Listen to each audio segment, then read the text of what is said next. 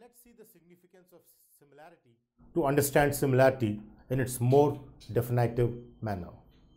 So let's see the significance where I connect this with real life example.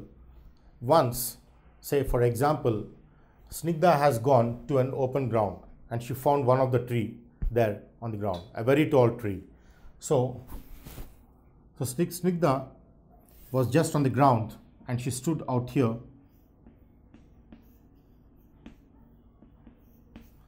She just stood here and she was trying to watch. She was just standing here on the ground and she was wondering a very tall tree in the open ground, which was here.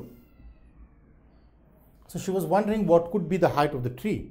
She wanted to measure without actually measuring with the tape, because a very tall tree, it's very difficult to measure with the tape, because climbing that and going to such a tall height would not be an easy task.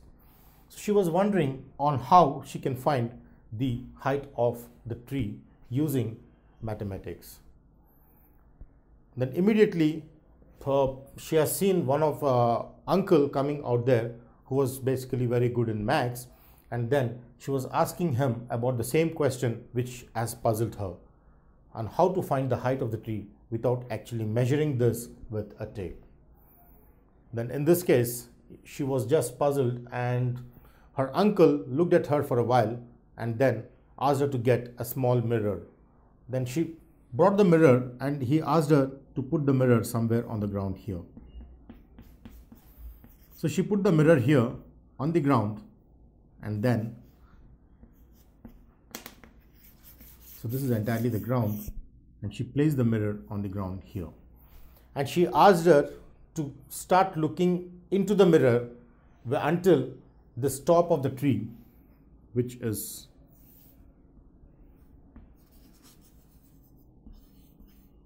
until this top of the tree is visible here.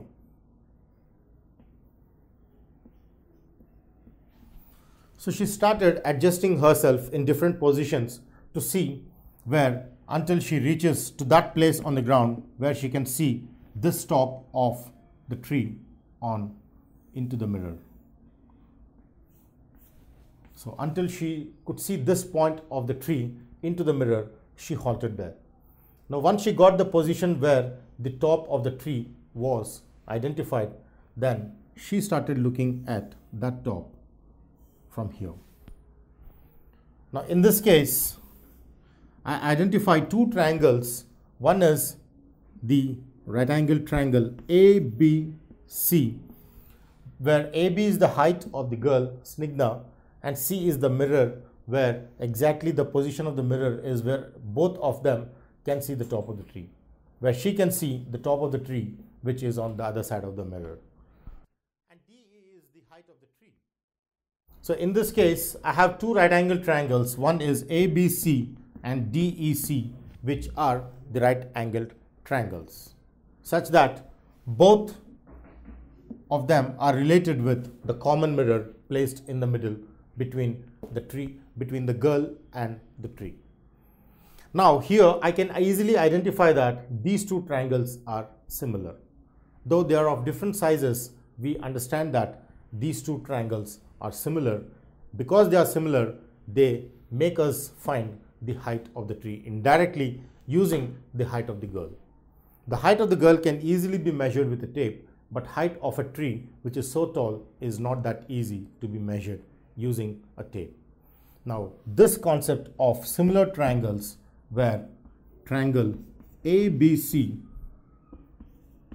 is similar to triangle CED or DEC, is what is very useful in understanding the similarity connected with real life. Now why do you think when these two triangles are similar, the significance is so high that this can be applied in real life?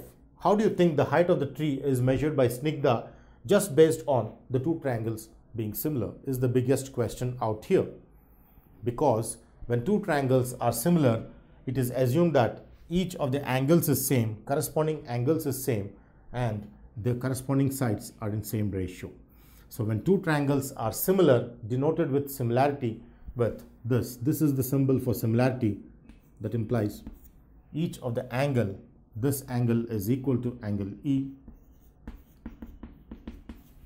and then this angle is equal to angle E. BCA is equal to ECD, and also angle A is equal to angle D, which is 90 in this case. In this case being 90.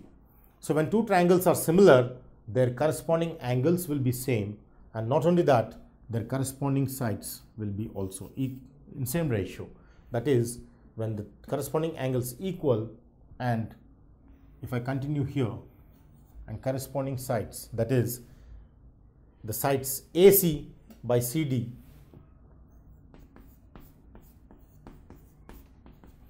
will be equal, this side by this side will be equal to this side by this side, that is AB by DE, and that will be equal to the third side BC by EC. So this is how we understand BC by EC. Therefore, the corresponding sides are in same ratio when two triangles are similar, and the corresponding angles are equal when the two triangles are similar. Therefore, when I say the two triangles are similar, there are two important properties I note. One is the corresponding angles are equal and the corresponding sides are in same ratio. The word corresponding is very important, because if I divide this height with this height, I may not be right in my similarity. So corresponding side of the girl is the corresponding height of the tree. The corresponding distance of the girl from the mirror is the corresponding side measured from the mirror to the tree, but not from mirror to the top of the tree. The corresponding side measuring the distance from mirror to the top of the girl is same as the corresponding side measuring the mirror to the top of the tree. This is how we understand the word corresponding. So in this case, the corresponding sides are in same ratio. Therefore, it's very easy to find the distance of the mirror from the girl and the distance of the mirror from the tree using a measuring tape. It is not that tough task that I can measure the distance on the ground, but measuring on the tree is not an easy task. Therefore, once Snigdha measures this distance using the measuring tape and this distance using the measuring tape, and her height also, which can be measured using the tape, because she can be at the most 5 feet or 5.5 feet. So therefore, once she measures her height using the measuring tape and this height, I know the dimension of this and this and this, then this will not be an easy task using this concept. Where if I know the height of this as x1 and x2 and x3, then I can find the height of the tree by substituting here, where my AB is x1 and my DE is something I want to find as the height of the tree. If I take this as h, then this reduces to h. x1 by h will be equal to AC, which is nothing but x2, and my CD, which is x3, on substitution gives me the height of the tree. h x2 is x1 times x3. That implies h is x1 times x3 by x2, which is the height of the tree.